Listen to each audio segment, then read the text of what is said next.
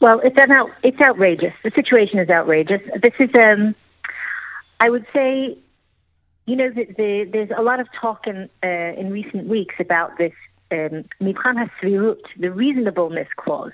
This is unreasonable. It's just unreasonable that the law hasn't been enforced for 13 years. It's unreasonable that for 4 years, various governments, have been putting this off time after time after time. We would like the High Court of Justice to do what it said it was going to do the last time it granted an extension, and that is simply to hand down a final decision requiring the state to actually enforce the law and give a date for the point in time when we can expect the illegal squatters' camp to be relocated to plots that have been prepared for them at a cost of tens of millions to the Israeli taxpayer.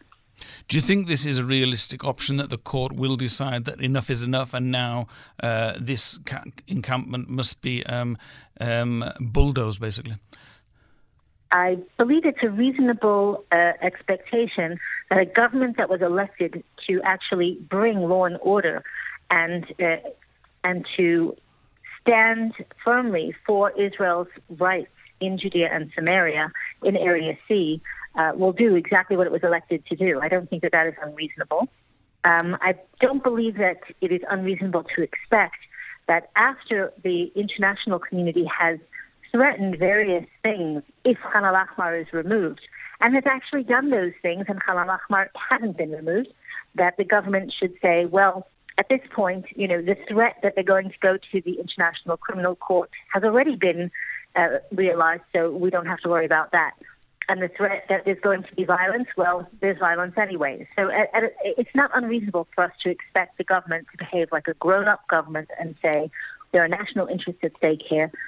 We've been elected by the people of Israel to protect our national interests, and we're going to start at this particular spot, which is a flagship. You said plots have been prepared to relocate the villagers. Yes. Is that the site on the other side of the main road there? No. That would be a ridiculous option.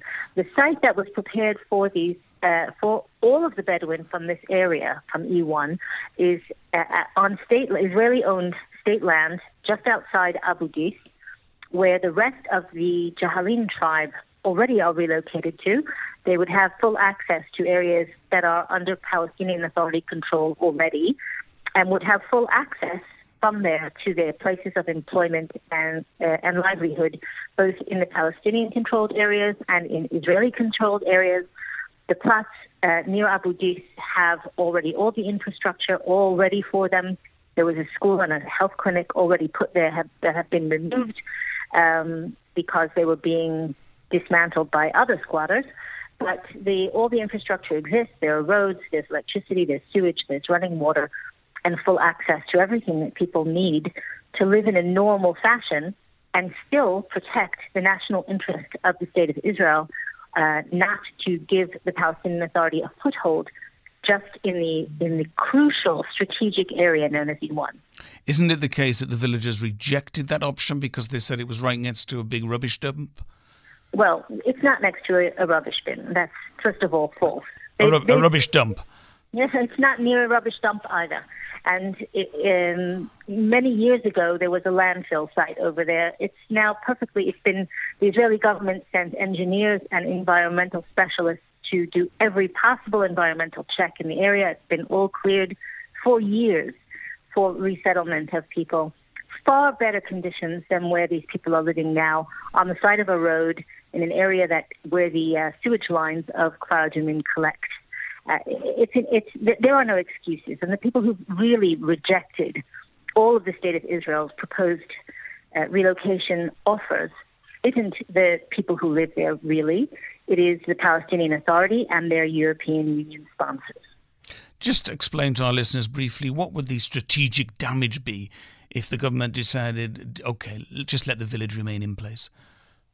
It would actually give legal recognition to one of many dozens of illegal squatters' camps that the Palestinian Authority has placed at specific points that would divide up Area C, that would make it impossible for a division of the territory and essentially make Area C more or less the same as Area B and Area A, and we would lose our ability to divide the territory of Judea and Samaria in any normal fashion.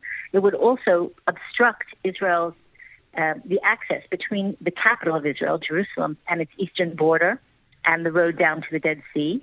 This outpost is literally on Route 1. Route 1 is the main traffic artery to and from Jerusalem. We can't afford to give up this area. Khan al Ahmar itself is positioned specifically and strategically at the spot that is almost dead center, north, south, east, west, and will determine who controls those access points and those main arteries.